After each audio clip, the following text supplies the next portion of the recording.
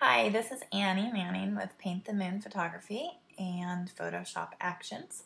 I am going to take you through a little demonstration of my newest exclusive Facebook freebie action set. You can find this at my Facebook page under the exclusive link under my profile picture.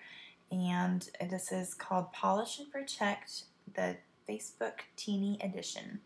And this is going to just kind of give you a preview, a tiny sampling of the upcoming Polish and Protect full set. It's a very extensive set of everything from storyboards to actions that help you, just like the name says, polish and protect your images for online use. Everything from watermarking to resizing and branding your images for online, making them look really slick and professional for online display and blog use. And this set here, like I said, is just a tiny sample and it's all optimized for Facebook use in this little sample pack. And the first action I am going to test out for you, we're going to run the Facebook resize, and for elements we have Facebook resize horizontal and vertical, and doesn't matter on the square picture which one we use. So I'm just going to run resize horizontal, and this tells me it's going to resize and sharpen for optimum Facebook image enhancement. We know that Facebook can just do a number to our images if we don't have things set correctly at the right size, and really make our images look crummy if we don't do things right. So this does that for you. And it leaves you with a layer here called Sharpen It, and you can adjust the opacity on your sharpening. If you want no sharpening, turn it off. If you want a lot, turn it way up. You can also, if you're finding some of the spots of the image are too crispy looking, like maybe like in here you see the eyes are a little bit too crispy looking, you might want to use your layer mask here. That's this white box here. Grab your paintbrush over here and make sure you have black selected, and you would just paint over the top of the parts where you've found it too sharp. So just paint over there, and you see on your layer mask over here where I painted in that black area, and that masks it out or hides that area of the sharpening layer. And so we have that ran. We have our image at the right size and it's sharpened. And the next thing we might want to do here, we have a lot of different options. We can run a logo bar for the image, and that's just going to place a little color bar at the bottom of your image. The set is, like I said, it's a sampler, so it's just going to kind of show you a little bit of what the regular set's going to be able to do. It's going to put a bar at the bottom of your image, and I'm going to select the mocha color logo bar and run that, and it's telling me it's going to place the bar at the bottom of my image, and you can afterwards place your logo or your any kind of text that you want to on the bottom there. And so I'm just going to select my text tool over here. You can also just hit T on your keyboard, and that will select your text tool for you and where you want to start typing there. And I'm just going to write Paint the Moon Photography and change my text color to white and size that down a little bit. And place up right there. And I'd probably not leave it exactly like that, but just for the sake of demonstration, I'll leave it. And another thing you can do afterwards, you can change the opacity on that if you want it a little less prominent.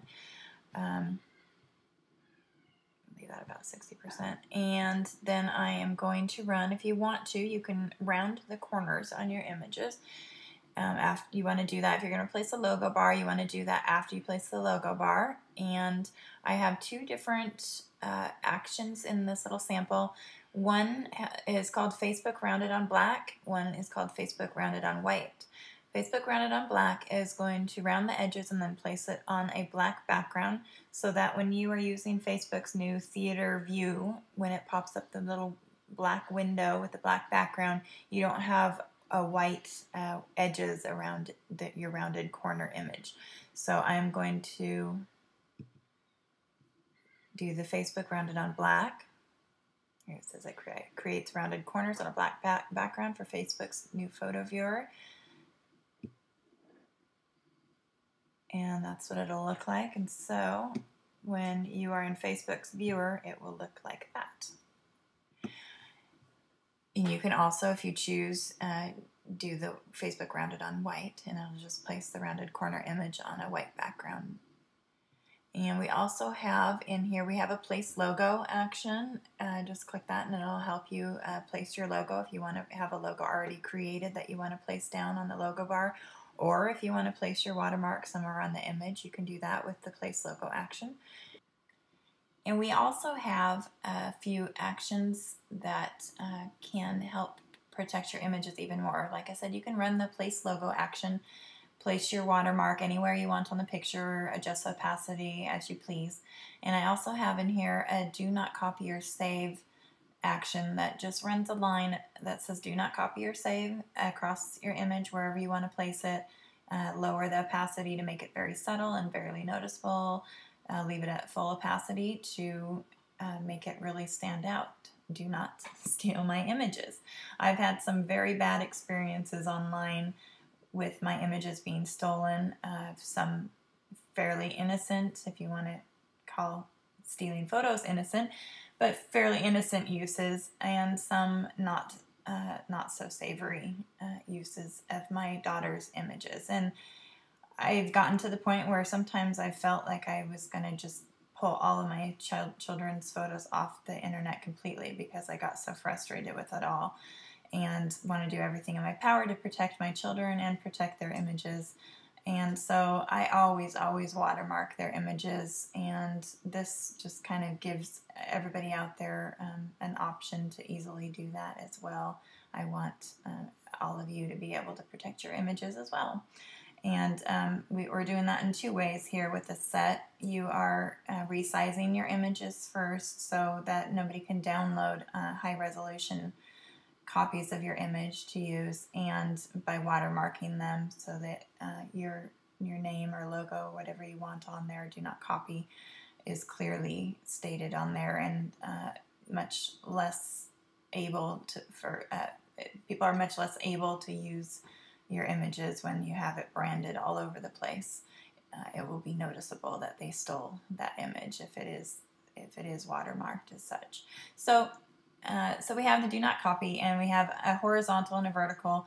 This is a square image, so we're just going to run it horizontally. The vertical will run so the text goes up and down, and so I'm going to run the horizontal do not copy. And it's going to, because this is a square image, it places it towards the bottom, and I have the logo bar on here, so it's placing it a little lower than it normally would on a regular horizontal image. So I'm going to hold down my shift key, and you can do this if you want to place it somewhere else. Hold down the shift key and with your move tool selected, and just place it anywhere you want. You can, if you really want somebody not to be able to use your image, place it right over faces, make it 100%. If you want it more subtle, bring the opacity down, 46% there, and, put it somewhere a little less obtrusive. And it gets the point across without being, without totally ruining the photo and being too obnoxious.